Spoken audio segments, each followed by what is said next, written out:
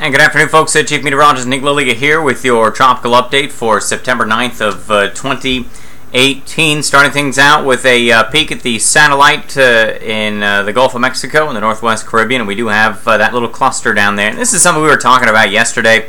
I had it zoomed in a little bit closer. I said, okay, so we've got a little area of low pressure here in the mid-levels, and we have a whole bunch of stuff down here. That's going to intersect or interact with that. And we're going to end up kind of pulling something over into this area, or kind of down into that area.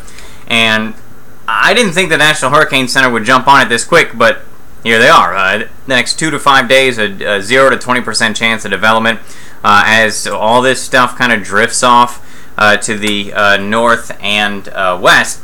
This would probably be a bigger issue for Texas and Mexico than for us. Because the prevailing pattern right now is kind of a trough like that, and then the flow back around it is that way, and so you end up with a situation where whatever's out here is more likely to move northwest and continue that way before getting pulled kind of like that. And the overall pattern is going to shift a little bit as we head through the next couple of days too, but as of now, we're still early here, but as of now, I'm not as concerned about this one for South Mississippi, parts of Louisiana, and Alabama. We go a little further out. We've got Florence, we've got Isaac, and we've got Helene out here, and it's relatively active across the open Atlantic. Florence is the first one to talk about, and this is slated to be a Category 4, as it makes landfall somewhere along the East Coast between roughly the, right now at least, the Georgia-South Carolina border, and here I'll slide this off to the north a little bit, and somewhere between the Chesapeake Bay. And I will say this, and we'll see this here in a couple of seconds, but I always want to remind folks, there is an equal chance that it's here, as there's an equal chance that it's up here. That's how the cone works. It's not necessarily where is the problem going to be. Oh, they only have to worry about it here to here. No. If the center is here, keep in mind that this system out here, Florence is, we can put a ruler on this real quick. Get my little ruler tool out. And this thing is 440 miles wide. So, okay, so let's come over here. 440 miles. Well, that's close enough. And then what we can do is we can lay the center across the center of this 435 mile wide. Center's about right here, which means that the western and southern edge of the impacts from this are all the way on the Gulf of Mexico side of Florida. If it takes the most southerly track, that would include Jacksonville, that would include Gainesville, that would include most of Georgia. And so don't sleep on this, or tell your friends, because most of you guys that watch this are in Louisiana, Mississippi, and Alabama. But if you've got family and friends in Jacksonville or Gainesville or points nearby in between Savannah, Georgia, let them know. Don't sleep on this. Just because the cone's to your north doesn't mean that you may not feel the impacts of this. Now, as we head through the next couple of days, there's going to be some interaction with an area of high pressure up here. The thought amongst the very smart people that do this very well is that by the time, it may take a southerly track here, but by the time it gets a little closer, it may be a little more closer to the more northerly side of this. But as this continues to evolve, I don't want people down here thinking, oh, we're in the clear. Same goes for people up here. We can play that same 440 mile game on the northern side of this thing. I'll get my little ruler tool back out here, and we can go 440 miles. There, that's close enough.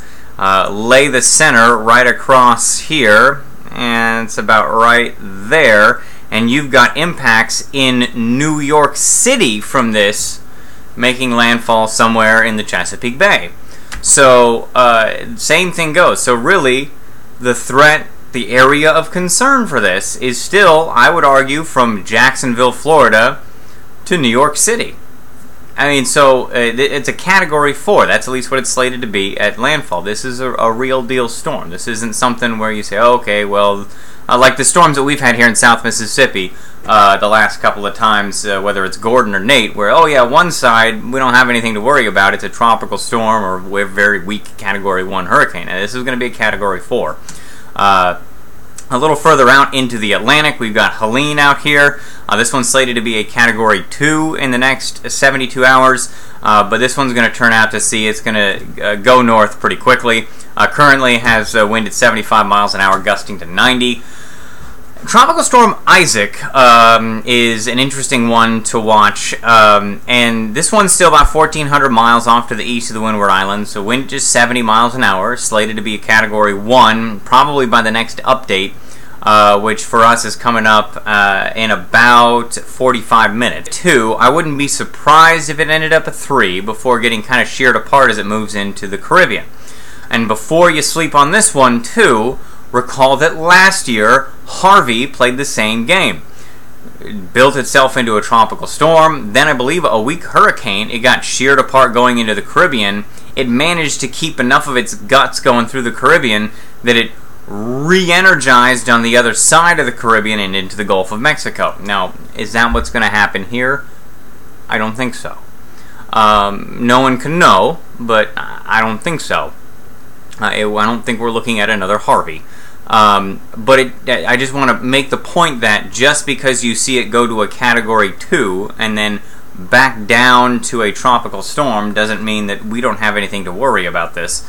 I would argue that this one is a greater concern to Louisiana, Mississippi, Alabama than that little chunk of stuff that's maybe drifting into the Gulf of Mexico as we head through the next couple of days.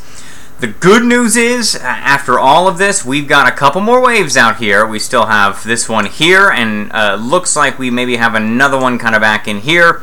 But that one looks a little bit weaker, and we may start to slow this gravy train down a little bit at least in terms of tropical waves coming off the coast of Africa as we head through the next couple of weeks. So here's Isaac. Here's your spaghetti plots from Isaac. Getting to the Greater and Lesser Antilles, so say the models, and just look how close these things are together. I mean, the spread amongst the models here is only 200 miles at, what's that, 3 days out? That's pretty good in terms of model agreement. As you get toward Thursday night, you're into the Caribbean, and by the time we get toward next Sunday, you're into the Western Caribbean. And at this point, it looks like we may have a little bit of troughing here, kind of going that direction, which would help keep it from moving toward us.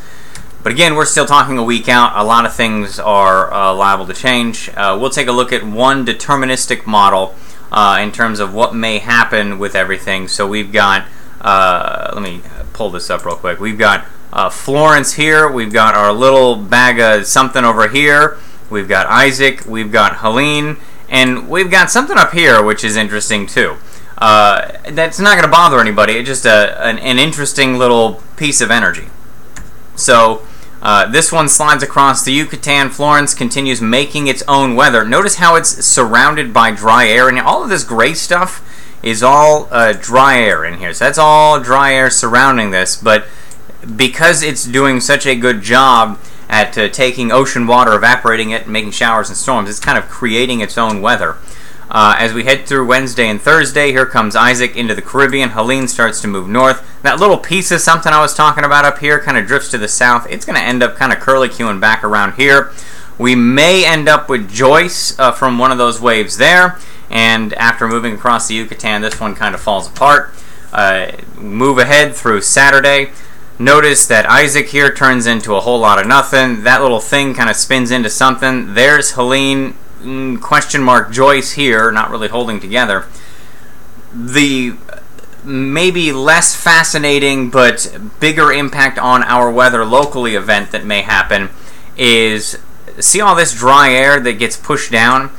This would be cooler Canadian fallish air getting slammed into parts of the south.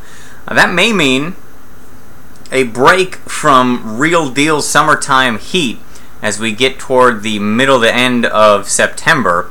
Yeah, it's probably still going to be in the 80s in the afternoon, but the overnight lows may fall all the way down into the 60s. We end up with a little spin up here. Not quite sure what this is. I think it's the model just digesting some interesting data. And then this is by Tuesday, September 18th. We get some more dry air out here. Things start to calm down a little bit, and we can all take a collective breath after things really heating up in the tropics. So there's a look at your tropical update, brought to you by the good folks at